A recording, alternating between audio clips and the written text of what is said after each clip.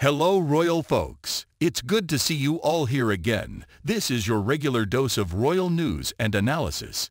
But before we start, please subscribe to my channel and click the bell icon. Thanks. So now, before we dive into this deliciously dramatic debacle, let's take a moment to appreciate the sheer irony of it all. Here we have Harry and Meghan, who fled the confines of Buckingham Palace in search of freedom and financial independence, only to find themselves potentially losing their California castle to the very system they thought would liberate them. Oh, the sweet, sweet irony. It's enough to make even the Queen's corgis chuckle. So what's the scoop? Well, it seems our dynamic duo has managed to rack up a £400,000 fine. That's right, folks, £400,000. To put that in perspective, that's about 133,333 avocado toasts or 40,000 organic oat milk lats. Now that's what I call a royal bill. But what could they possibly have done to warrant such a hefty fine, you ask?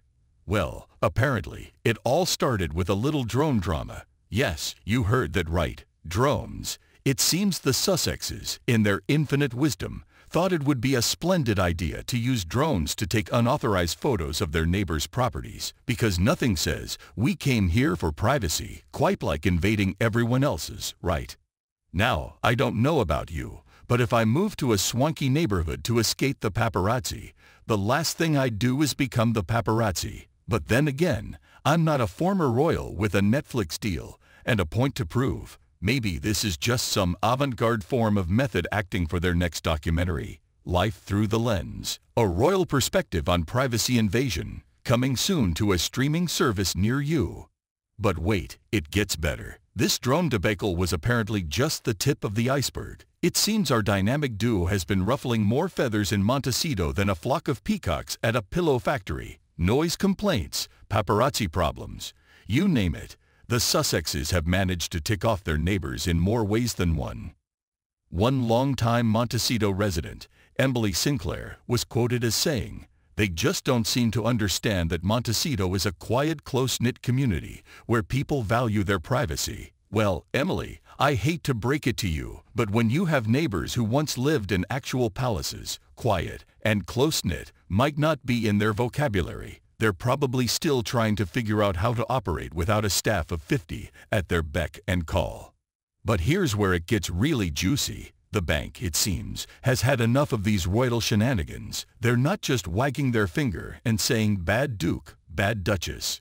Oh no, they're bringing out the big guns. They're talking about seizing the Sussexes' mansion. That's right, folks. Harry and Meghan might be getting the royal boot from their own castle. Can you imagine?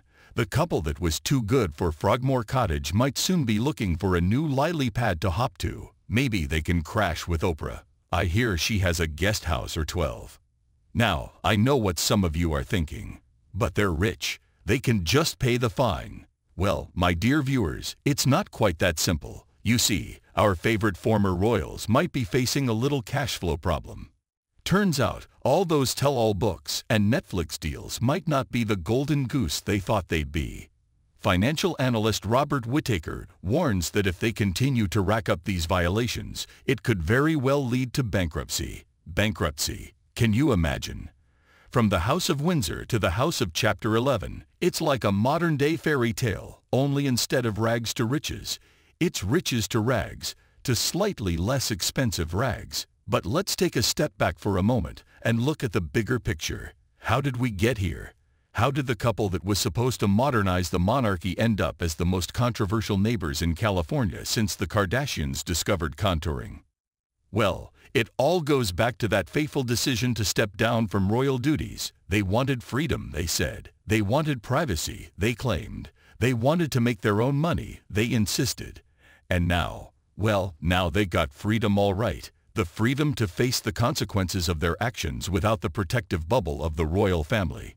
They've got privacy too, so much privacy that they apparently need drones to see what's going on next door. And as for making their own money?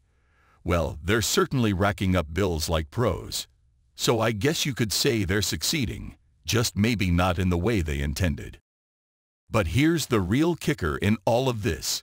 While Harry and Meghan are busy playing drone wars with their neighbors, the rest of the royal family is carrying on with business as usual. King Charles is doing his kingly duties. William and Kate are raising their kids and preparing for their future roles.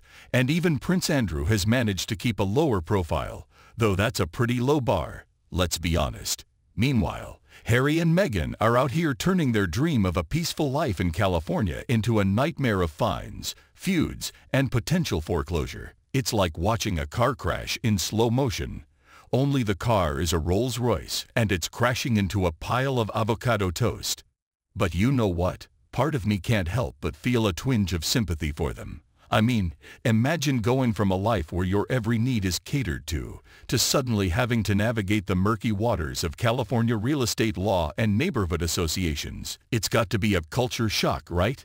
Then again, most people manage to move to new neighborhoods without causing an international incident. So maybe my sympathy should be reserved for their poor neighbors, who probably thought they were getting some A-list celebrities to boost their property values, and instead got the royal equivalent of the neighbors from hell. And let's not forget the impact this could have on their brand. Harry and Meghan have been trying so hard to position themselves as voices for change, as philanthropists, as people who care about the little guy. But it's hard to maintain that image when you're getting fined for invading your neighbor's privacy and potentially facing bankruptcy. It's like they're starring in their own reality show, only instead of keeping up with the Kardashians, it's keeping up with the catastrophes. And let me tell you, it's riveting television. Who needs Netflix when you've got this drama playing out in real time? But here's the million-dollar question, or in this case, the £400,000 question. What happens next? Will Harry and Meghan swallow their pride, pay the fine, and try to make amends with their neighbors? Will they pack up their organic, ethically sourced bags and find a new place to call home? Or will they dig in their heels and fight this to the bitter end? Personally, my money's on option 3. These two have shown time and time again that they're not afraid of a little or a lot of controversy. They've taken on the British monarchy, the tabloid press, and now apparently the entire town of Montecito. What's a little bankruptcy between friends, right? But jokes aside, this situation does raise some serious questions. Questions about privacy, about the price of fame, about the challenges of starting over in a new country. It's easy to laugh at Harry and Meghan's misfortunes, but at the end of the day, they're still human beings trying to figure out their place in the world. Of course, most human beings manage to do that without racking up £400,000 in fines, but hey, nobody's perfect. So what's the takeaway from all this? Well, for one, maybe we should all be a little more careful about where we fly our drones. For another, perhaps it's time for Harry and Meghan to take a good hard look at their choices and ask themselves if this is really the life they want. Because let's be real, if they end up losing their mansion and facing bankruptcy, it's going to be pretty hard to maintain that image of successful, independent ex-royals. They might find themselves longing for the days when their biggest worry was which tiara to wear to the next state dinner. But who knows? Maybe this will be the wake-up call they need. Maybe they'll realize that true freedom and independence come with responsibilities and consequences. Maybe they'll learn to be better neighbors, better citizens, better people. Or maybe they'll just move to another fancy neighborhood and start the whole cycle over again. After all, third time's the charm, right? In the meantime, I'll be here, watching this royal drama unfold with a bucket of popcorn and a healthy dose of skepticism. Because if there's one thing we've learned from the Sussex saga, it's that just when you think you've seen it all, they'll find a way to surprise you. So buckle up, folks. The ride's not over yet. In fact, I have a feeling it's just getting started. And who knows? Maybe next week we'll be talking about Harry and Meghan's new reality show, Royals in the Real World, Montecito edition. Now that's something I'd pay to see. Until then, thanks for watching. We'll see you again with some more fascinating news about the royal family. Thank you.